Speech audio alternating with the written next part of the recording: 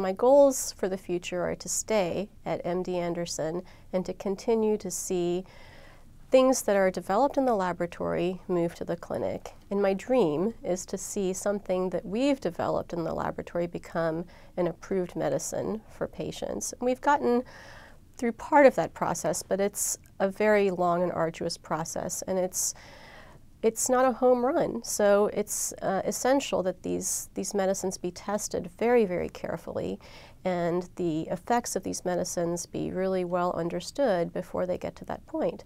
And so contributing to that body of knowledge is gratifying as well.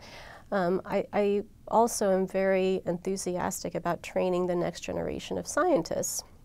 And so one of my recent graduates who earned her PhD with me is now doing a postdoctoral fellowship at St. Jude Children's Cancer Hospital. So she's kind of continuing down a similar path to the path that I went down.